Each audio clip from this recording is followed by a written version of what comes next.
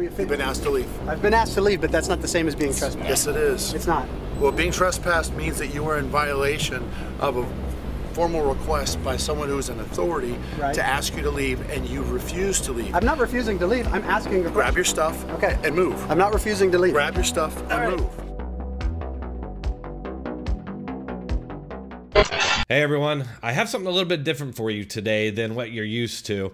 It's actually a topic I've been wanting to get into more, and what happens in this video provides the perfect opportunity. I've talked about before how I actually agree with the left when it comes to police reform, because I've seen a lot of evidence that there is a definite, widespread issue with the police being very undertrained and uneducated, especially when it comes to people's constitutional rights. Let me just be clear about something. I'm not a lawyer, but I've watched hundreds of these First Amendment audit videos on YouTube, and it seems to me to be a pretty blatant violation of First Amendment rights. The clip I'm about to show you comes from Bergquam, who's the founder of Frontline America and a reporter for Real America's Voice, and it shows a Maricopa County election official using an out-of-control sheriff to blatantly violate his First Amendment rights. Check this out. So, I guess we'll just raise the First Amendment issue, or what? Yeah. It's First Amendment. Legitimate press, I'm waiting. What the statute is that allows you to deny First Amendment? Right. Yes, exactly. It's a free speech issue, specifically because they are on public property. You can see there's a sign right there and a gate. If they were to cross that line, then they would be trespassing, but currently they are on public property. Do you have your approved media pass yet?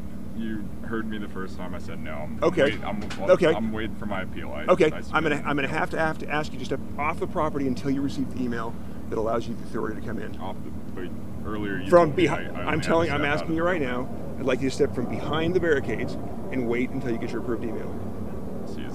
I'm asking you to step behind the barricades. I believe MCSO has had the discussion with you already about the property. You don't have approved authority. You don't have an approved email. I'd like you to step behind the barricades, please. You're saying I can't be on the property without approved. But I'm telling you right now. What about the fact that I pay taxes in Maricopa County? So do lots of folks, and they have their approved media passes, which is why they're inside. So it's pretty obvious at this point that this jerk has deemed these guys to be partisan media because he wants to move them to the free speech zones, which are areas that are usually designated for protesters and demonstrators. But the fact remains, they're standing on public property right now. As you can see, they are behind the fence. The free speech zone is set up right outside the fence. So you're allowed to. You don't have free speech. What I am telling you, sir, is the free speech zone is right behind the fence. So there's no First Amendment right. Sir, I hear what you're saying. I'm not going to answer your question. I'm not a constitutional lawyer. Okay. What I'm asking. So where's the authority? What I'm asking you. Right, and I'm asking where's the authority. I'm asking where you said you're not a constitutional attorney. I'm asking for somebody to answer. I'm not. But I've read the Constitution. So have I multiple times. And whose property is this? Sir, this is the property of Maricopa County Elections Department. And the citizens of the county. This is the property of the Maricopa County Elections Department. Okay. You're not. I can't walk into IBM and I own stock shares. Right. But guess what? That's a private company. You're not a private company. Right now.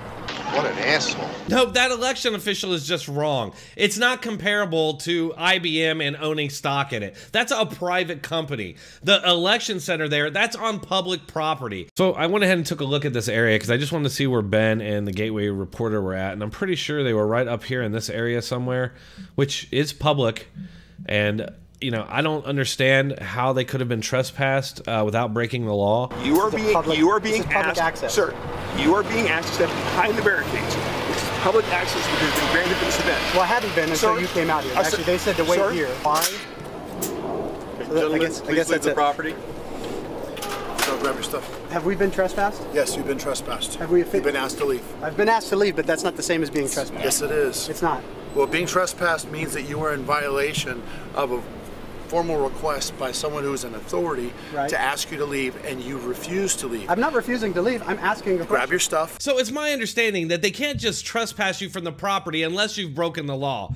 Otherwise, public officials could just pick and choose who they wish to serve. You'll notice that they keep on asking him to leave, not ordering him to, which is why he's confused and trying to figure out what's actually happening. But they won't answer, and they just continue to escalate, become more unhinged and more unprofessional. And you refuse to leave. I'm not refusing to leave. I'm asking a question. Grab your stuff and move. I'm not refusing to leave. Grab your stuff and move. So we haven't grab been, your stuff we haven't and been move. trespassed, guys. Grab your stuff. We haven't been trespassed. Grab your stuff. And but move. we have the. Grab your stuff and move.